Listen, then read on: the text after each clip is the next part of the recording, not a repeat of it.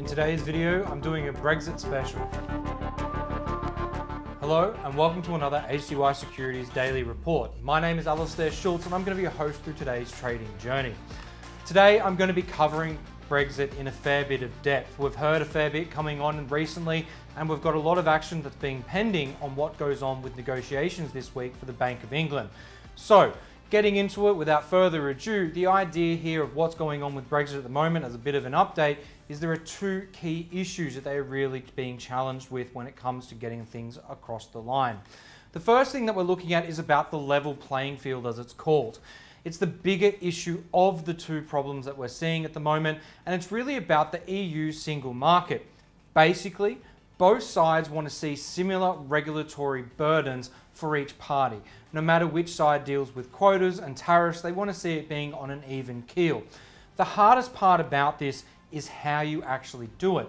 The EU is really worried about the idea of the UK undercutting them on as a low-cost competitor, meaning that if they are selling goods across to the European Union, they don't want it to be more attractive for some of the European businesses and companies to be purchasing goods directly from UK simply because they are cheaper. So if that happens, it does put them in a bit of a predicament because the idea of EU single market is then null and void for a number of different industries.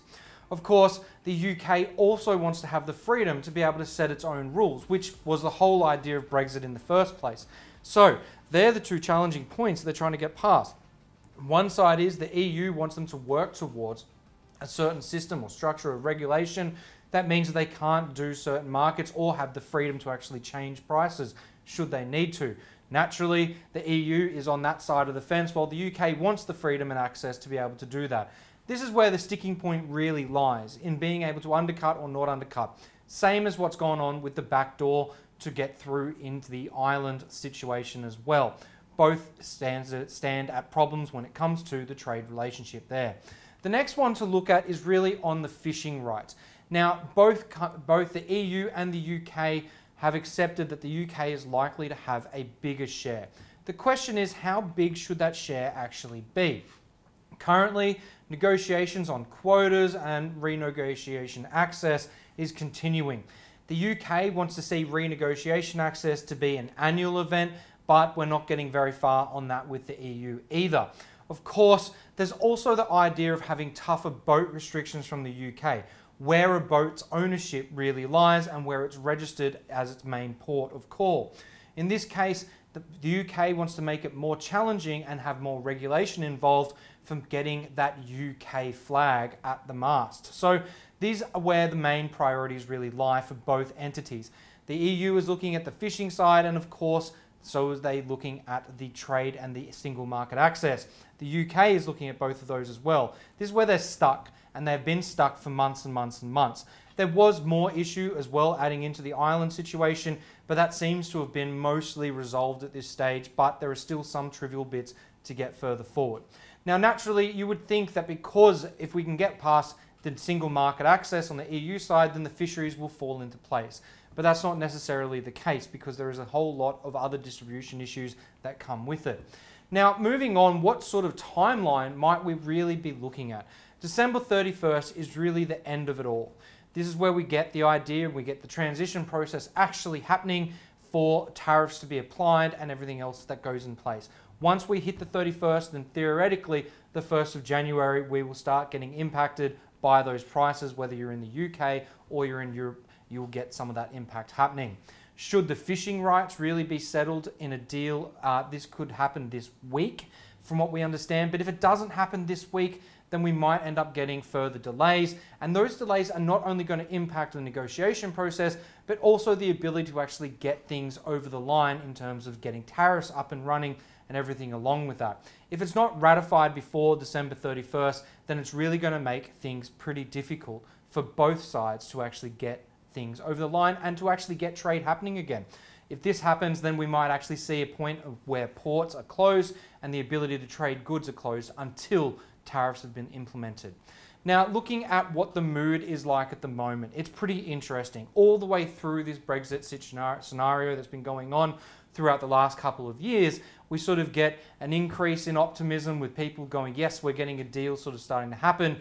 Then we get a deadline. then we get a collapse in those negotiations, and then all of a sudden it's an ideal no deal situation happening, and then from there we end up with it all repeating itself yet again. Just rinse and repeat and see where it ends up. So at this stage, we're now looking at what the timeline's been in the last couple of days.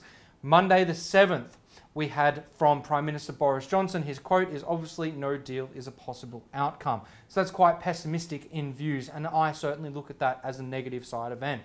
We also then have Thursday the 10th, again from Prime Minister Boris Johnson. No deal split is a strong possibility. So we've had two instances here of the optimism waning quite heavily and moving into a pessimistic sort of stance. Now from there, we've then seen on Sunday, just gone, that the deadline's being extended. This is renewed optimism that basically both the EU and the UK are doing everything they can to try and get a deal across the table. Of course, there's no guarantees at this point, and they're still talking about it today. We were ideally hoping to see that we could have something done yesterday afternoon in the London session at some stage, but here we are again today, still waiting to hear where things go. We've also heard from Barnier, the chief negotiator from the EU side, who has also said now that a no deal is still a possibility. So these are the two main sticking points. It is getting very, very close to the teetering edge of when a deal can actually really be put through. And of course, should a deal not happen this year, then it might mean that throughout next year we get more negotiations occurring on single matters. They might decide to, instead of trying to put everything to a neat package with a little bow on it, they might decide to do things individually. Look at the fishing as its own component, then look at another component separately to how it accesses with the single market, and of course the freedom that the UK is after. So that's really the gist of what's been going on with Brexit at the moment and what we're anticipating. When we look at what's happening with the Bank of England at the moment, they're going to be waiting to decide on what happens with this deal basically this week. This will be the last time we hear from the Bank of England before 2021 is upon us. And at this point, it's basically looking like if there is a no deal scenario, then there is going to be some level of stimulus to help support the economy. Should we end up with a deal, then we might not see too much action or a little bit of jawboning, or even just some guidance to say where they're thinking and how much tools they've got at their disposal. That's the whole mess of the Brexit situation at this point in time from a reporting style. Now let's have a look at what the news is ahead of today. Today we do have a little bit coming out. They are all mostly low impact events. We have industrial production out of China, retail sales as well from there. We have claimant counts out of England showing how many people are employed versus unemployed. And we're going to be seeing some producer price indexes as well. Now the big one for tonight that's probably going to focus a little bit harder on is going to be the industrial production from the US.